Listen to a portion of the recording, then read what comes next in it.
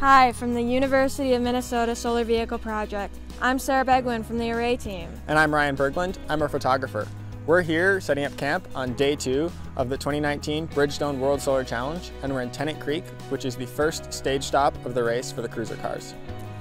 From day 1, this has been a really exciting trip.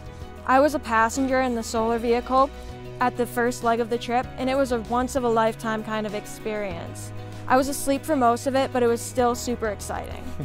Yeah, passengers falling asleep has been a reoccurring theme. The solar car tends to be pretty exhausting with how hot it gets in there, and the fact that, unfortunately, there's not too much to do while they're driving. Things were going well with the race, but unfortunately we suffered a flat tire that ended up putting us back behind where we wanted to be. Yeah, the issue is that we got passed by a bunch of challenger teams, and with all the hills and winding roads in between Darwin and the first control stop in Catherine, it was pretty hard to keep our target speed and get around them with the limited passing zones. Fortunately, we were able to find the perfect spot to set up camp and normalize for the evening and the following morning. And it was especially exciting because we were able to camp alongside a couple other teams like Bochum and Onda Solare. Yep. So then we started off the morning with a target speed of 100 kilometers per hour, which is pretty quick for the solar car. And we were doing that to catch up for the lost time from yesterday. Things were going great, and we had a smooth driver change mid-morning. But unfortunately, early this afternoon, we suffered a mechanical failure.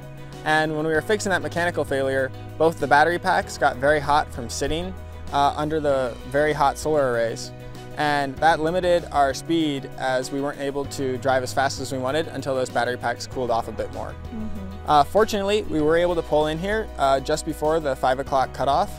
So we're still in this race, and right now we are alongside all the other cruiser teams grid charging in preparation for the longest leg of the race to Coober Pedy over the next 2 days. Despite the delays we faced, we did make the deadline, and we were one of only 6 teams to do so out of 18 in our class. Thanks for watching. Don't forget to like, comment, and subscribe to stay updated with us here at the race. And we'll be posting another update as we reach the next stage stop in Coober Pedy. Thanks for watching.